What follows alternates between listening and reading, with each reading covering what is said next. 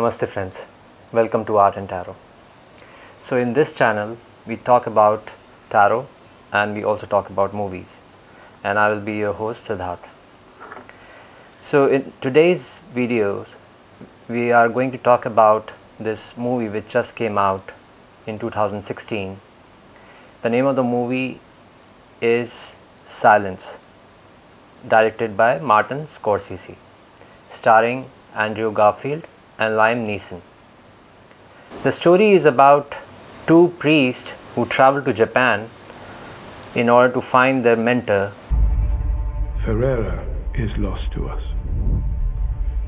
He renounced God in public and surrendered the faith. That's not possible. Who is believed to convert it into Buddhism, and which they could not believe, and they decided to travel and find out by themselves. Here is more urgent than ever. We must go find Father Ferreira. This is in your hearts, then, both of you? Yes. Then I must trust God has put it down.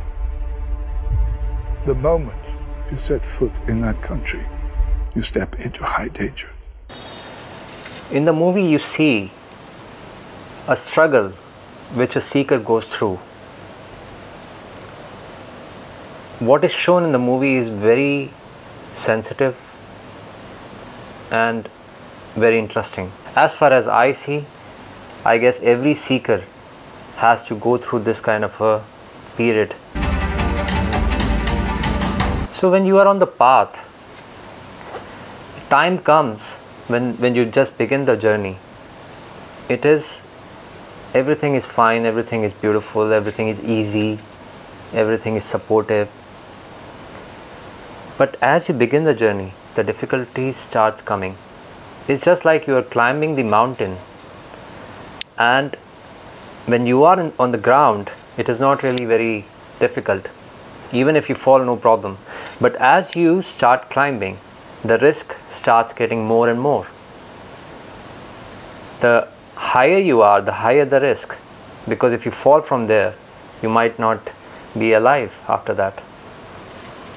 So this movie is about a seeker, and this seeker is in every one of us. This movie, when you will watch, it will make you question yourself, that what if I was there at that time? This questioning will definitely come, because when you love someone, a time can come when you have to vouch for them, when you have to stand with them. How many of us are going to stand with them?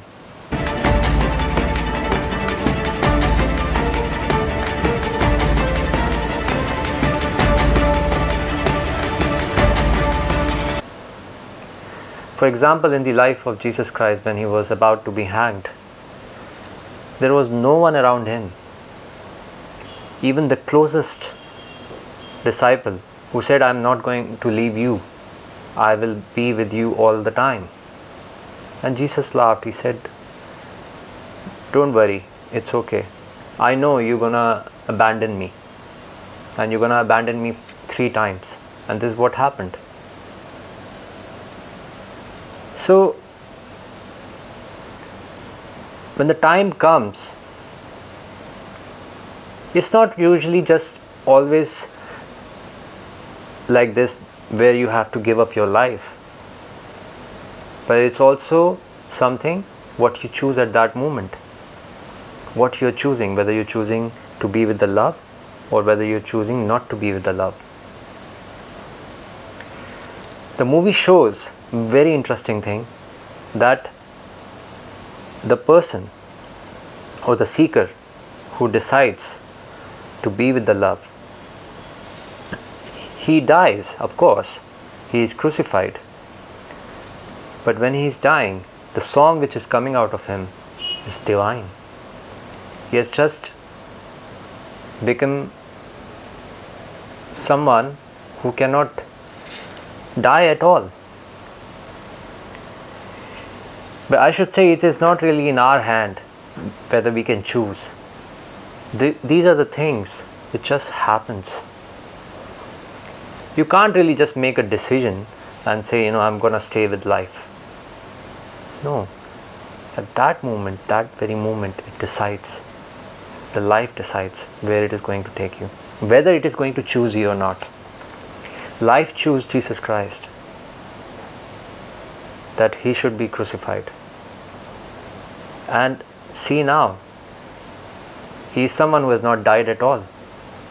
He has the maximum followers in all over the world. So in this movie, when you see this priest who decides not to get killed, eventually he gets converted into Buddhism and all, but of course inside he keeps on loving Jesus Christ.